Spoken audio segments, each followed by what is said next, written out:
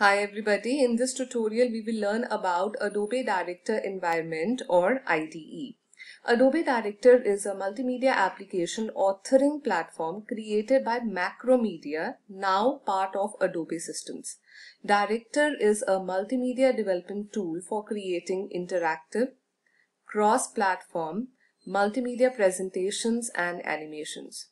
When we start Adobe Director, we are able to see a number of windows already open. In case a particular window is not open, then you can select the window menu to open a particular window. At the top, we have the menu bar containing options for performing different tasks. Next, we have the toolbar for performing commonly performed operations. In addition, we have a control bar that allows you to stop and play the animations, and it allows you to see how your animation will look when it is finally produced. The projects that you create using Adobe Director are known as movies. All objects which appear in the movie, such as text, images, graphics, video, and audio, are known as cast members. Let us now have a look at different windows present in this environment. Left hand side, we have a tools palette. It contains commonly used shapes for creating cast members.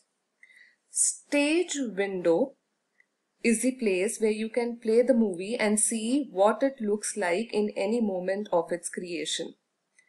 The cast window at the bottom is a library of all elements used in a director movie. That is, all elements used in the movie will have an entry in the cast window. For example, if we create a shape on the stage, then the entry for this object appears in the cast window. When a member is added in the stage, then it is called a sprite. The score is the place where you can actually direct the stage. The score is divided into frames. You can see the number of the frame above it. The movie you see on the stage is just a sequence of frames shown consecutively. There are different channels available in the score window. You can use these channels for creating different types of animations.